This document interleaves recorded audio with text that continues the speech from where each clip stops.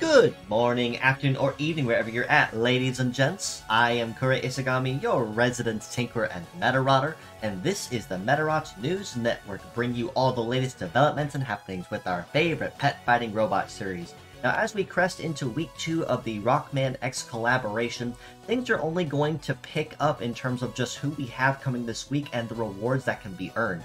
Albeit, the event itself will not offer a whole lot in comparison to what we started off with, as we only have one model of the collaboration going live, and just a couple minor rewards as well to obtain. That still is no reason to knock anything else that this event has to offer, because this is a very exciting collaboration, and lots of very useful and limited time resources can still be earned all the same. But with that being said, let's go ahead and jump right into what was officially announced this week, starting of course with the gacha banners and who to expect coming forward.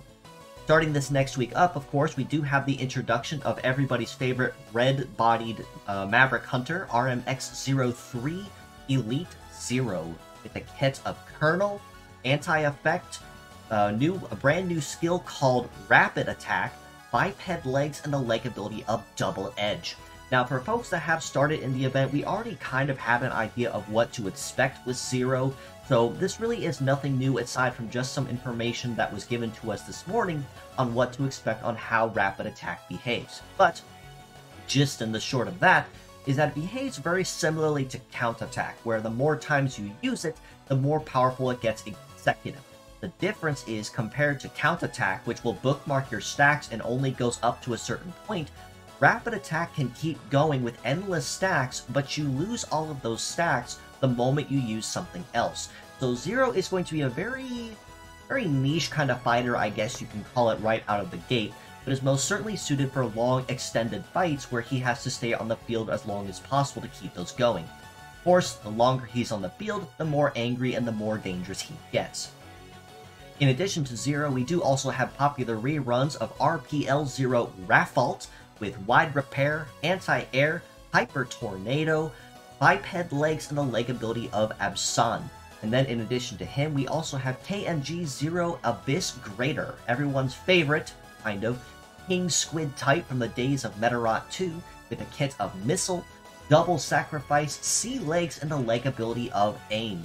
We have a very solid roster, and a relatively small one, I'd say, through the course of this week, so it's going to be a little easier on rubies compared to how it was last week with Full Armor X and Baba Pride.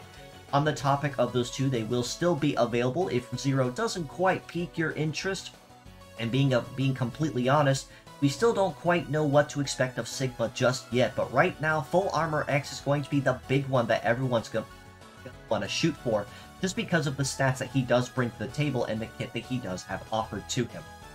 So again, those two will be sticking around, and Zero will be joining them until the very end of the collaboration in late March. So I am excited to see what Sigma will bring to the table, and just based on what we see with X, Zero, and Vile alone, Sigma's got some big shoes to fill to see if he's going to be worth the ruby drop once he does go live next week. In addition to the gacha banners for Fierce Battles this week, it is going to be yet another full roster of 6 full bots, and starting that lineup, we have on this top row, MON02 Kiru Mashura, the Red Monkey, with Heel Trap, Double Sword, Biped Legs, and the leg ability of Spearhead. Next to him and his counterpart twin is MON03 Iru Mashura, the Blue Monkey, with Heal Plant, with Repair Plant, Double Freeze Shot, Biped Legs, and the leg ability of Gunman. And then lastly on this top row is PLC-01 Speed Alert, with Mobile Boost, Thunder, Rifle, Wheeled Legs, and the leg ability of Emergency. On this bottom row, we have MOL0 Horny Double, the Horned Lizard type, with Fire Shot, Double Missile, Wheeled Legs, and the leg ability of Desert type. We have HKG-0 Hawk Dacker with Triple Wave, Flight Legs, and the leg ability of Excel. And then last but not least, HWK0 Fly Falcon with triple napalm, flight legs, and the leg ability of Assail. So, as you see, we have a lot of really good skills that can be put to very good use almost immediately at the beginning of this next week going into the patch. And there are a lot of very viable skills that anyone can use, whether that be a newcomer just starting out, or a seasoned vet looking for something to fill in a hole in their particular team build. A lot of AoE skills, such as, say, Fly Falcon's Napalm, definitely found a lot of use with AoE attacks, despite his being a scatter thanks to Silent Leader and the ability to flush out an enemy leader a whole lot easier. But that being said, though, for MVPs of the week, I would have to give those to Horny Devil and Irumashiro specifically. Irumashiro in particular, because free shot is always welcome to have on any team that you need to be able to stop someone cold and buy yourself just a few extra seconds of time. Whereas with Horny Devil, on the other hand, his legs alone make him immensely worth it, because wheeled legs means that he has very high base mobility, but the ability of Desert type means he has S rank on a terrain that pretty much any other type would have a lot of difficulty on, especially if you want to try to keep from using flight legs and get sniped with anti-air in that respect. Now, with event stuff going live, this is going to be officially Wave 2 of the collaboration of our 3-week run. For this time of the collaboration, we have even more limited time rewards to be earned around. This time, no special Medarots or event parts, unfortunately, but this week we have the opportunity to earn the Chameleon Medal with a mastery in melee, shooting, and support, and leg mastery in biped, multi, and sea-based. Chameleon is also a pretty well-known and iconic medal since the early days, so it is nice that we finally have that one available as well. In addition to the Chameleon Medal, we can also earn 2 more commemorative profile banners to use on our profiles to signify what we earned from the event from collecting. We can also earn 2 more event BGMs, Sigma Stage 1 and 2 in particular and specifically. Then we can also earn more NFRPS chips and more limited time resources and rubies to be earned and collected through the course of this event. So pretty much the same as it was last week, with profile banners, events, event rewards, and a medal, but just not in any particular event parts this time around. Now, as how the event will behave, however, unlike how it was this week with it being milestone-based, this event is going to be ticket-based. So I highly suspect that this week and next week are going to be ticket-based in particular, and in that respect, they are going to be mixed parts encouraged. So instead of using, say, pure sets, Full Armor X or Baba Pride, instead you'd be mixing up the parts across the team to maximize your bonuses. On the topic of those bonuses in particular, in terms of blue ticket bonuses, Rafalt's, Abyss Greater, and God Emperor will give you a +3 bonus per part equipped, Hunter X will give you a +2 part equipped, and the Fierce Battle will give you a +1 each. For Medarotters and blue ticket bonuses, Hikaru and Ikki at SR rank will give you a +3 each. R rank of those two will give you a +2, and N rank a +1 respectively. So again, this is going to be very recommended that you do not use pure sets, but spread the parts out to maximize your bonuses. And one other thing to note on these is that the bonuses will not stack, only the highest one counts. So if you use, say, Hunter X with, say, Death Missile from God Emperor's Arm, you're going to get a simple +3 bonus for blue tickets and nothing more, so do keep that in mind. For silver tickets, of course, Elite Zero will be leading that bonus at +3 per part, where Full Armor X and Baba Pride will give you a +1 each. The collab Medarotters, Anise and Kirara in their cosplay skins will give you a +3, and of course, standard R rank Anise will give you a +1 for that silver ticket bonus as well. So do make sure that you get a chance to mix those up. If you manage to collect the Medarotters early, this might be a relatively easy event for you, because you already have a pretty good head start on collecting the premium tickets, I'm going to call them for lack of a better term. And a good chunk of the event, God Emperor in particular, already has been available, so you already have him that you can rely on as well for those early blue ticket bonuses as well. In terms of other event stuff that is also going live this week as well, we do at last have a limited time Super Invasion that will be going live as well, featuring Hunter X and later Full Armor X and Elite Zero as well.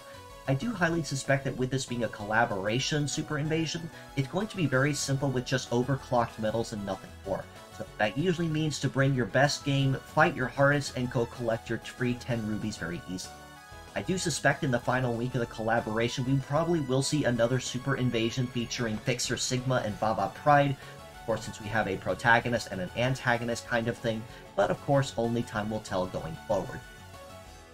We also have daily event missions coming back once again this week, just as it was the previous week, where you can earn additional ruby shards to stockpile and collect on your emergency ruby fund, as well as collecting further gacha tickets for the limited time collab banner, which has a chance to earn not just in particular the permanent pool, but also a small handful of limited time bots that are also available in it that are limited as they come and go. So these missions are very easy to complete. Basically just farm the event as far as you can and go complete the super invasion. Nothing really special. You could probably have this done in a couple days if you keep on top of it.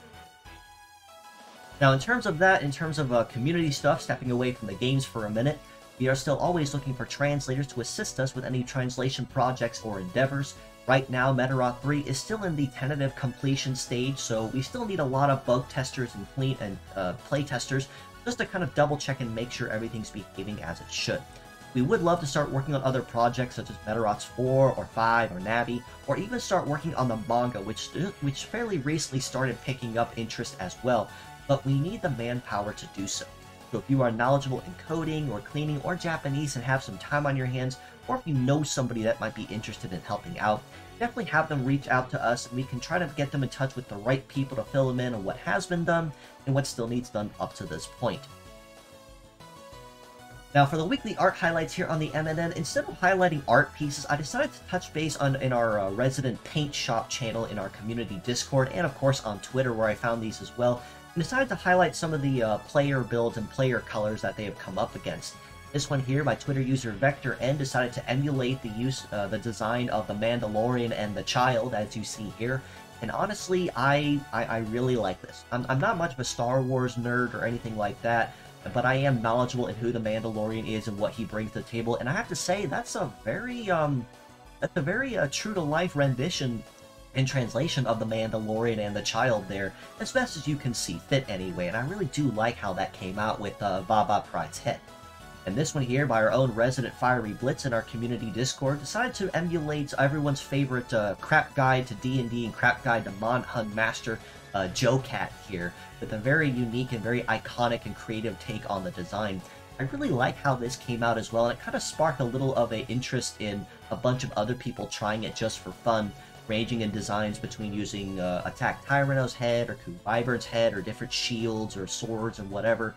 But it was very fun. I really did enjoy seeing a lot of those, and wonderful work to that as well. One final note to close out, as a friendly reminder, I am always looking for I'm always open to commissions. I can do 2D art, I do 3D art, I can do 2D models, as you see here, live 2D ready to rig and cut up. I can do 3D models fully rigged from the ground up and textured ready to go for any platforms you want to use them on. I can do standard art and emotes of varying levels of degree and detail. And I do like to keep my prices very affordable as well for any new content creators looking to get stuff early on, or for anyone that's looking for stuff without actually breaking the bank to do so. An extra note on this, I am going to continue advocating for this because I'm kind of in need of money. My funds have been incredibly tight, and they are going to continue getting tighter if things don't change. So if you do know anyone that might be looking for anything, or if you yourself might be interested, definitely feel free to reach out to me. We can most certainly try to make something happen. But with all that being said, I do believe that covers everything for this week's episode. So like I said, not a whole lot of new stuff, since it's mostly stuff we kind of expected or kind of anticipated, and kind of already got a glimpse of Zero last week as an NPC to the event. But still a lot of very exciting stuff all the same, especially since it's made clear that Zero is going to be definitely a very big competitor in the leg stats boost leg abilities that were kind of started going live. Full Armor X with Darkness as an example, Zero Suicide and Colonel with High Fly, Zero and Urza Time with Double Edge, and so on. And it looks like it's going to be a really big competition to see just who has the best in which stack going forward. But with that being said, if you'd like to know more, you can follow us below on Facebook at the Medarot News Network page and the Metabots Forever community on there. In the Facebook community as well, I'm honestly shocked how fast it's been growing just in the past several months alone. Just last night I was taking a look at it and found that, to my amazement, it grew to over 10,000 members and it's still growing.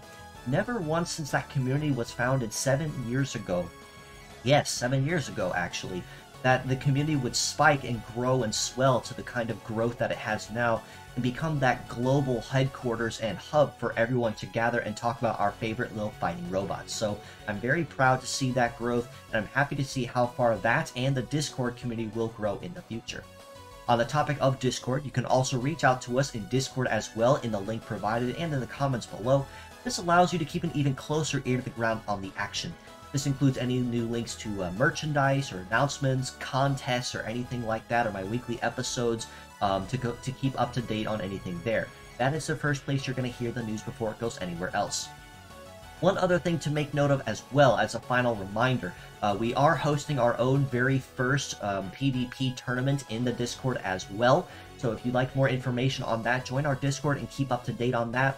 The official first day of the contest will be the 4th of March. So about this time next week or so that we will be going live with that and see just how far it goes and just kind of field test our rule set and see just how well it works.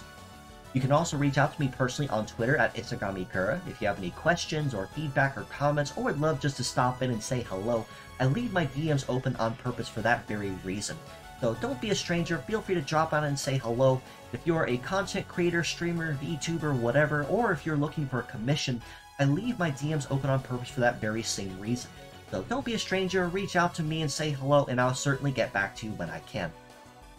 You also give these wonderful supporters and followers of the Medarot community as well, Sylvalion041 and Marukata, who do wonderful work for the Medarot community, doing a lot of fantastic work, and even designed a lot of official models that have been used in Medarot S, and even right now we're actually responsible for the X and Zero designs in particular through the use of the collab.